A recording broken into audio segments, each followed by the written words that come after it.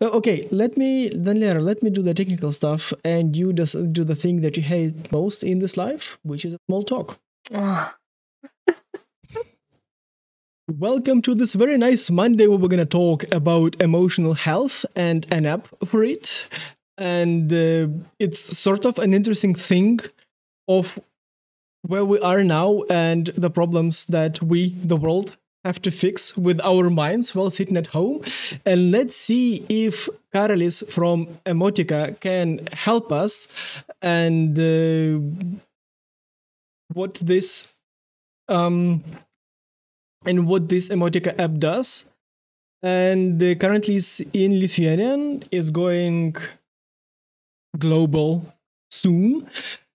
And there are many more details. So we're going to talk about emotional health. We're going to talk about learning. We're going to talk about courses and trainers and their YouTube channel and their podcast and all the good things they do. But first, we're going to introduce ourselves. Oh no, even better. But first, we're going to thank our sponsors and our partners. yes.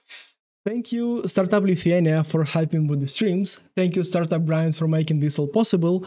And I'm Ole. I'm here doing the technical things, juggling streams, and talking to people.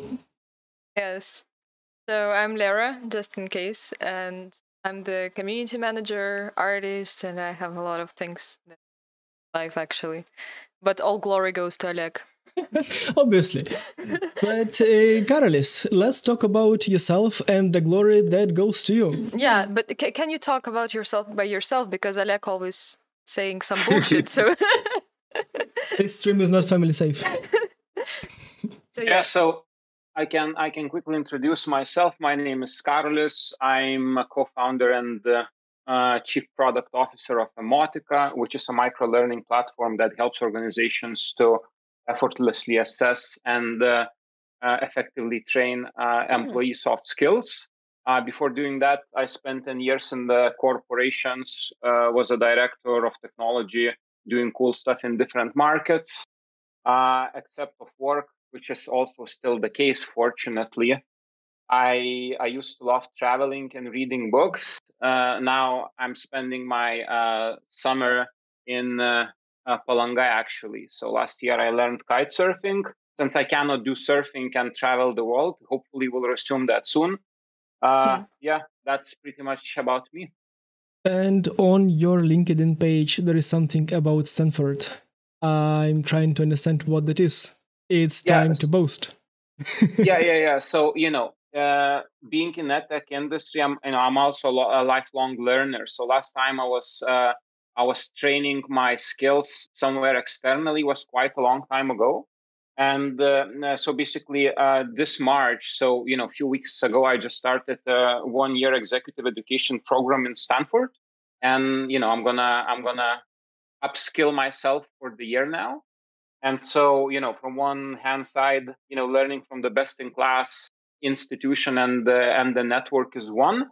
And on the other hand side, then reapplying all that to build my own best in class, product, speaking about the Emotika. So I see a lot of synergies and, the opportunities to develop. So yes, that's what I do as well.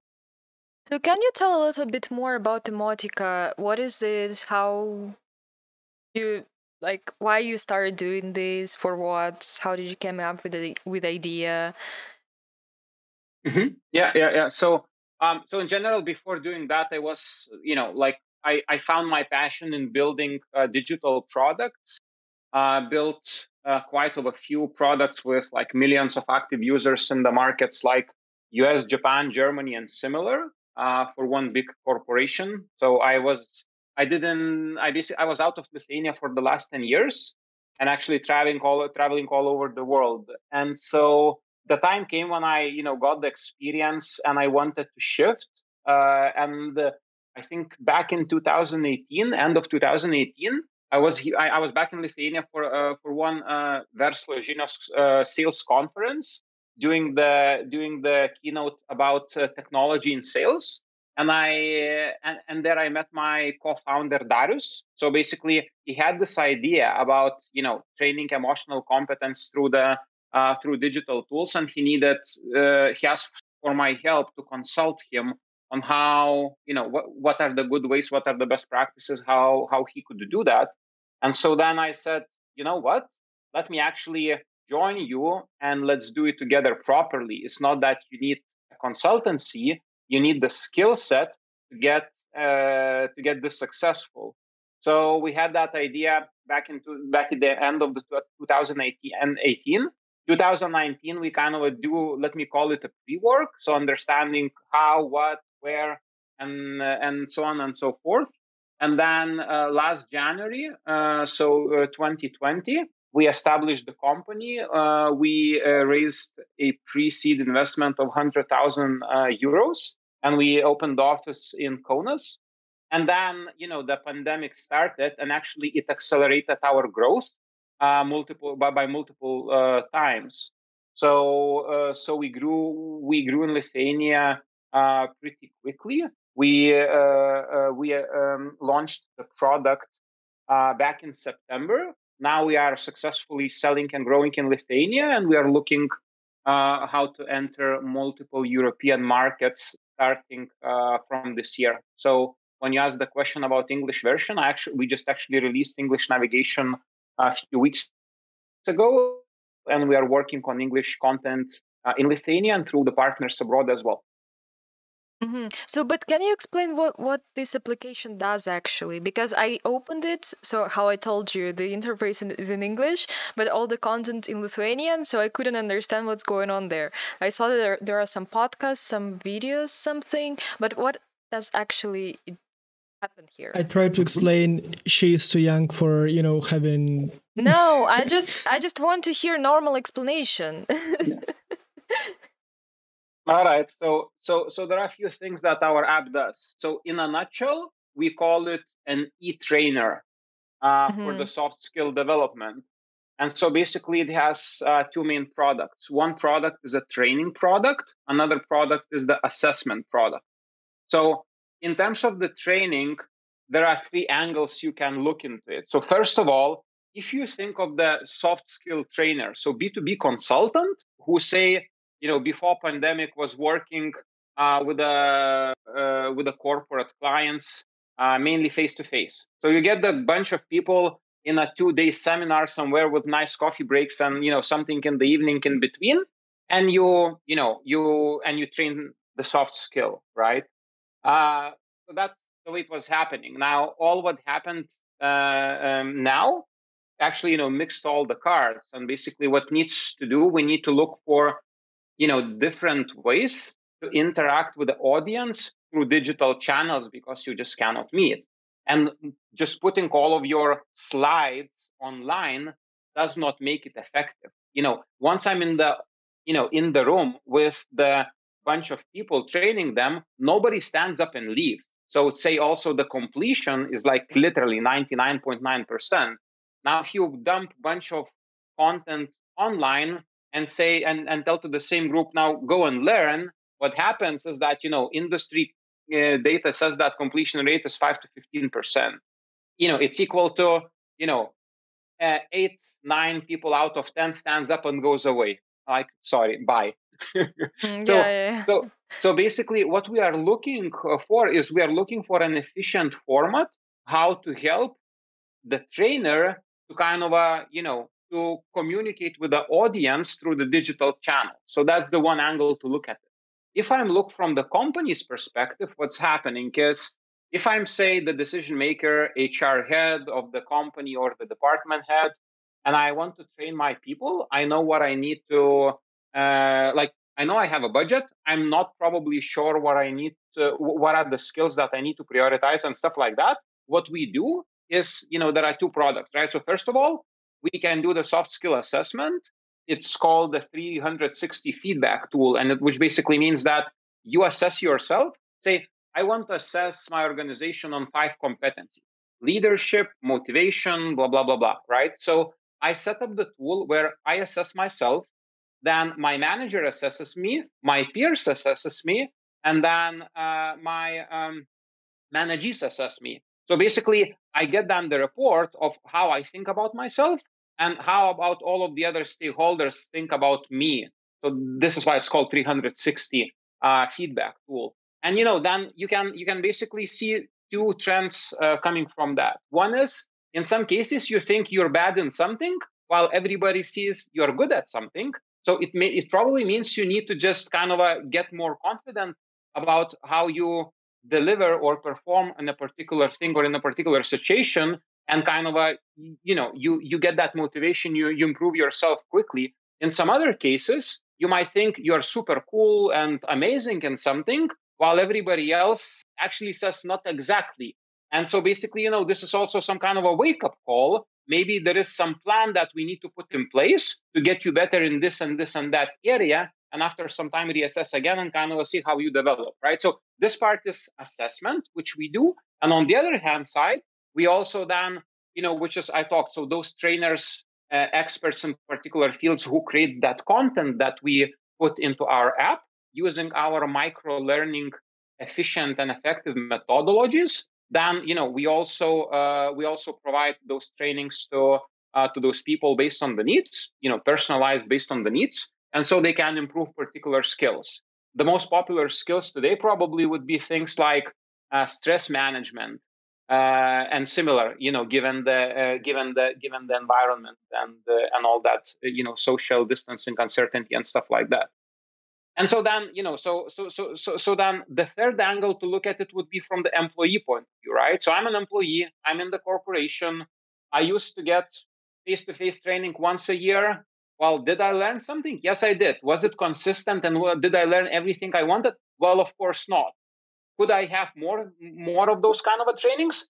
In some cases, probably yes. In some cases, probably it's too expensive. And this is how then, we can pretty cheaply, train users or employees on way many more topics. Say, with the same budget, probably you can do 4 or 5x. And kind of have a win-win-win. So that's what Emotika pretty much does. We are a win for the trainer who wants to engage with his audience. He used to do that face to face. Now on the digital channel, we are a win for the decision maker, for the company who wants to train their workforce, because we are way cheaper, we are consistent, we are continuous, we are effective. And then from the user as well, he can basically get the personalized offering and do it at his own pace when he needs it, and also collaborating with other teams, with other members of the team when he needs it as well. Can you explain a little bit more? Maybe I didn't understand it fully, but you told about those kind of lectures, for example, how to cope with stress or something. How it looks like? Is it just a lecture? Is it like a, I don't know, workshop? Is it like a call, or is it like a therapy, or what is it? How does it look like exactly? I think the closest way to think of what we are trying to achieve is to really make it as close as possible to the my assistant is kind of interrupting me now. She's okay. Welcome to join us. So she disagrees probably with what I say. I need to just marketing slogans and all that stuff. So basically we want to make it as close as the training in the auditorium, however, kind of a consistent and efficient. So the way it works is you usually have some content, which is basically, some audio lecture, some video lecture, some text. Then, so basically you can, get you can consume the content via the different formats. Then there is some testing element into it, because one of the most efficient or effective learning methods is testing. So we usually, after you consume some content, we ask some questions. So basically to just check how did you do that. Then there are some cases where we ask for your reflection, right? So what did you learn? How did you understood? So just basically answer some questions to yourself, some personal stuff, so that, by thinking of it and writing it, you can better reflect of what was happening. And then in some cases, we have things like you need to work with the other members of your team. So we have a community area where you can chat and talk with your colleagues. We also have things like peer review, where basically, sometimes there are some tests where you are asked to where you ask to answer some question, and then it goes directly to your colleague, and your colleague can evaluate you and give his point of view. Then we also have some stuff where sometimes you can connect also with the lecturer himself. In some cases, in some kind of a group sessions, we can also talk on the face-to-face sessions. Also depends on the on the company by company needs.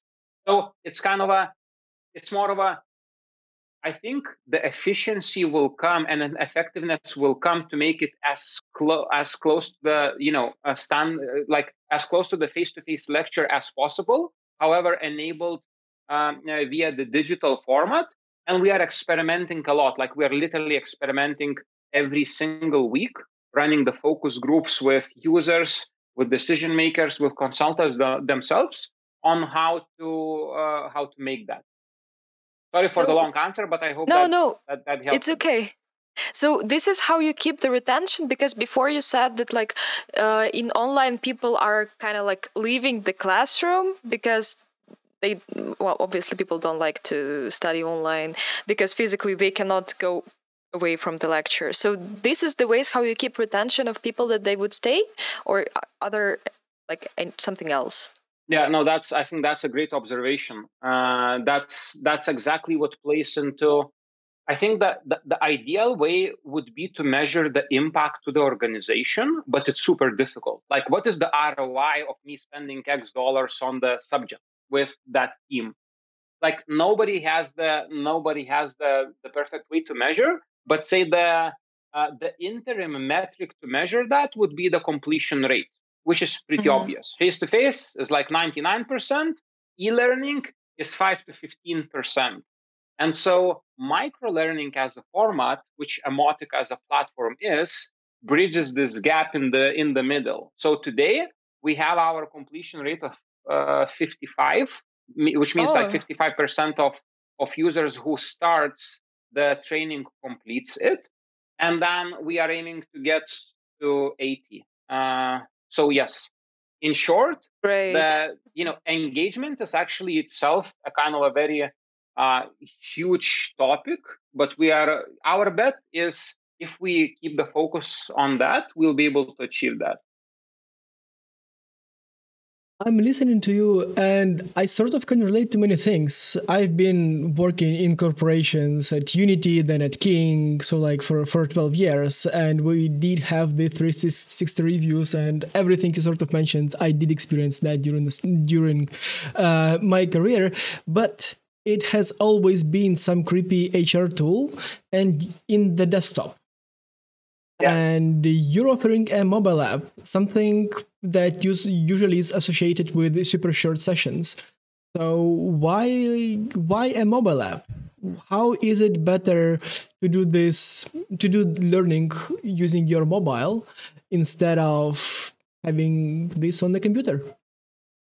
So in general, if you think of it, I think like the way we think of it is that future is mobile. If you look at the last 5 years, everything that was prior to in the web is moving to the to mobile. Like now, there is an app for everything, and it's probably for the reason. So I think we are getting there as well. And then if you think of what is, I think it also like the big part of it is also related to micro learning as such. I think I hear the keyword that you mentioned of kind of a short sessions, right? Like the bite-sized information. How do you use it? It's not always you get on your table with your laptop and then start doing something. No, I mean, we have customers where they are kind of saying that, I'm actually training myself when I go on the smoke breaks. I get there, open an app for 3 minutes while I'm smoking. I go through kind of one piece of a lesson. And that's exactly the reason, it enables to train you anywhere you want, anytime.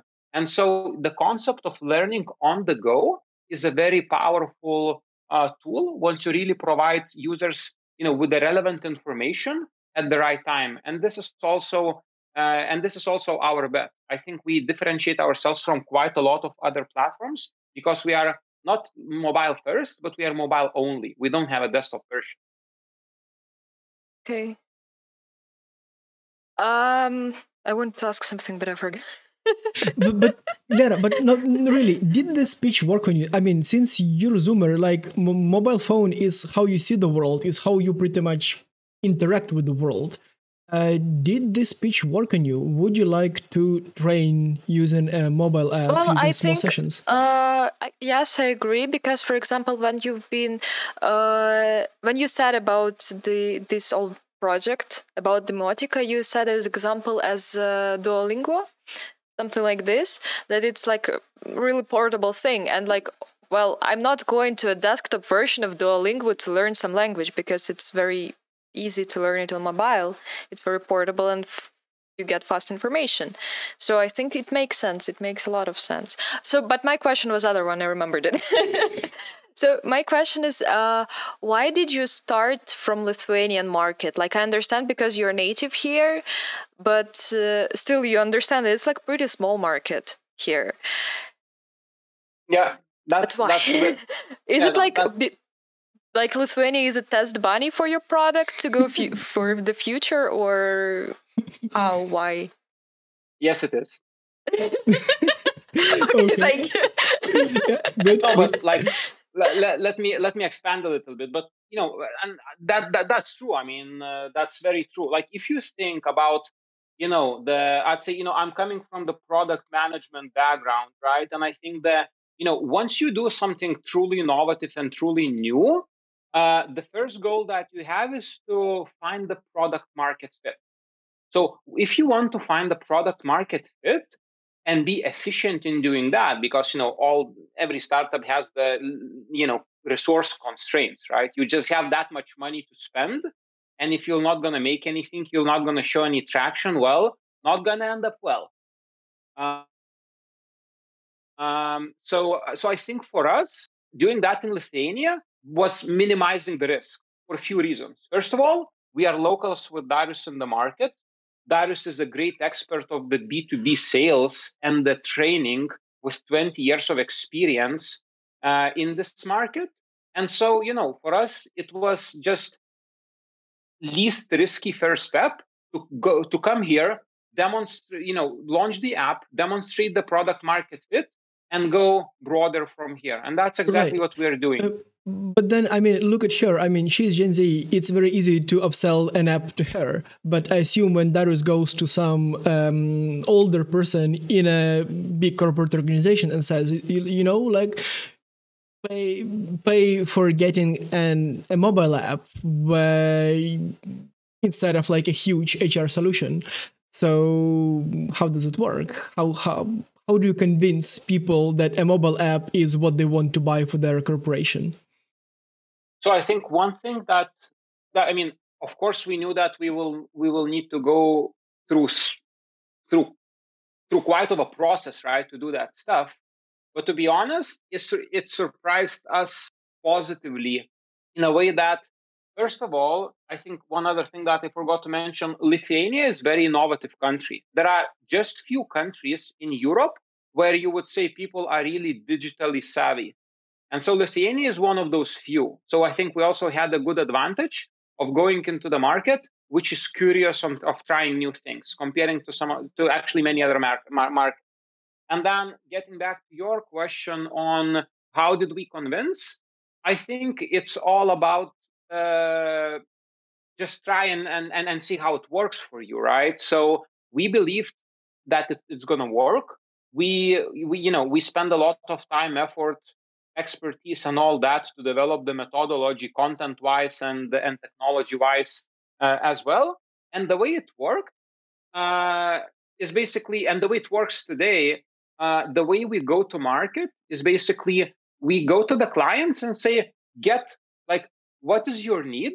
Okay, your need is this and that. Get that this and that module for a week or 2 weeks just to try out with some of your team and see it by yourself. And what happens is that people tries, they see, they come like you basically, they come with completely different thoughts versus what they had before, and then they do the purchase.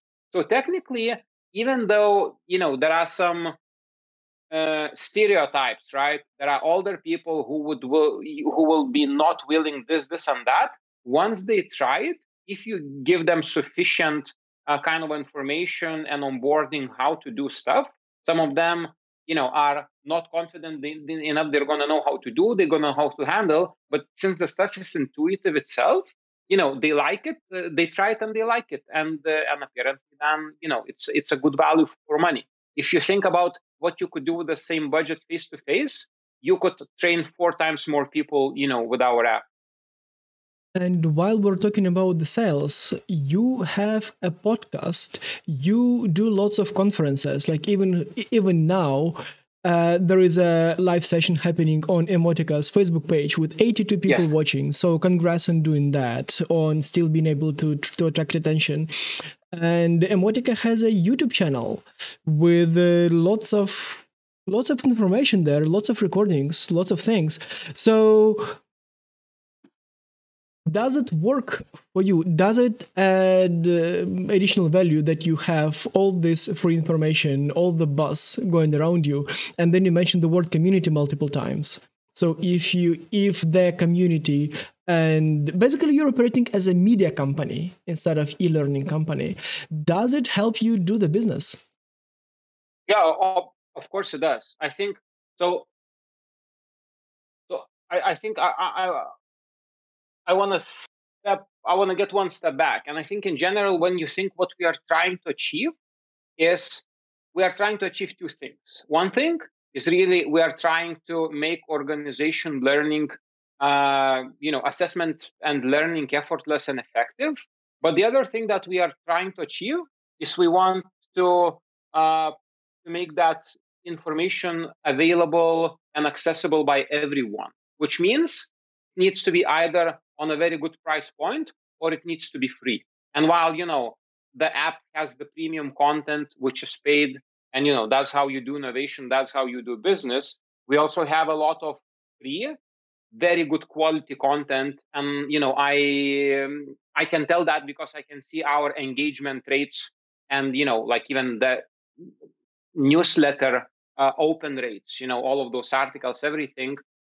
We provide a lot of free quality content because it's needed. And I think once you have that balance between, there are a lot of, like, when you are focusing on the value first and the business second, it gives the results. So people tried liking and following us because they found our content very interesting. And as you see in the YouTube channels or in the podcast, right, there are like 1 hour long sessions, and there are so many of them. And as you said, we are even running one now, and it's going to be uploaded there as well for those who are not able to see it live. So we are continuously going to do that. So, and that really helps because then sometimes, like, if people don't know what Emotika is, sometimes it's enough for them to see our Facebook, YouTube, or LinkedIn channels and try some of that content for free. Once they try it, they understand that's a very good quality content, and if they relate to that, if they have those problems, then they talk to us. How can we help better solve them? And then we sell our premium content, which is app. But how does it work? So obviously, I mean, you cannot rely that the decision makers watch this content. Probably it's an employee who finds this video and watches, and then does the employee goes to their boss? How do they sell you to that corporation? Well, I think what you said are those options, right? Or those things that are happening, right? So I would not isolate, right? If you think about the strategies, there is a top down and bottom up. Top down is that, you sell directly to the decision maker, and then, he or she does the decision to purchase for the organization and stuff like that. So that happens when decision makers get engaged with us through our digital channels. So we have those which are visible, but at the same time we also have professionals clubs, like we have the let's say club, or we call it Emotika Inside. So we have insider club for the management, for the negotiations, and for HR function. where we gather in some closed groups and we do some particular talking there, but we also have a lot of open ones. So this is from the decision maker point of view. And the other strategy, as you correctly said, is the bottom up. So basically, when all of the rest sees that, they can even actually download the app, purchase a module for like 40 or 50 euros, and kind of even try it out, and then they can refer to their decision makers that this is something good to check it out. So it works both ways. And how do you find the experts like for your videos? Where did you get them? So these are the top B2B trainers, local B2B trainers. So in Lithuania, we're working with those people who are working and training those organizations on the soft skills for the last 5, 10, 15 years, depending on their experience, and they find it very useful to move some of that content online, so then they can focus on some other stuff to kind of increase the effectiveness of their training. I'll give you one example. So there is a trainer who was doing same 1 or 2 day lecture like nonstop for the last 5 or 10 years. It's super popular. It's working for him or her. I'm not going to expose. But like they're doing that 10 years and they're talking the same every single time they meet the group. So why don't they put that, they record that into our effective format, put it in the platform, and then they don't need to do that anymore. They can then focus on some additional stuff, how to even make sure that their audiences, getting that, like consuming that information even more effectively. At the same time, one of the other things that the consultants prefer is that they can get the constant revenue stream, because we have our sales force and we are selling to many more clients that they would not have access to. We're selling their content as well. So we are also ensuring if they're going to do a good job creating the training, we are ensuring that they're going to start getting passive revenues for that. So look, Lera, we have time for just one more question. Do we talk about the community, or do we talk about how to get the best, how to track the best teachers and track the best community? Well, yeah, okay. Then ask. No, you ask. I took all the time today, so go. Yeah, but it was magnificent. I enjoyed it. People watching us, did you enjoy her taking all the time today? There is a comment button somewhere. Use that. But Karolis, here's the last question for you before we jump off the record in the people channel. The question for you is the following. You mentioned the community multiple times, and there is a trend of, there is a new term, like a fancy word, education 3.0, where the community is the core part of online education. Is it that thing? Are you talking about education 3.0 with community being the value, like the core product of e-learning? Or when you're saying the community, you're thinking about something else? The answer is both.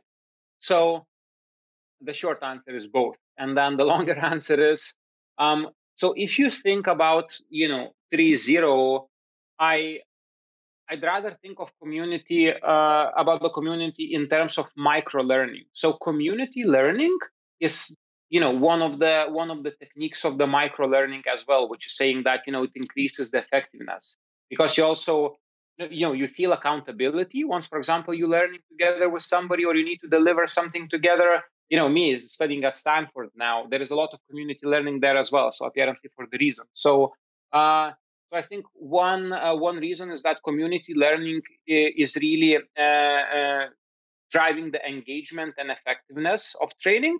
So we do that in our we have that in our training in the app.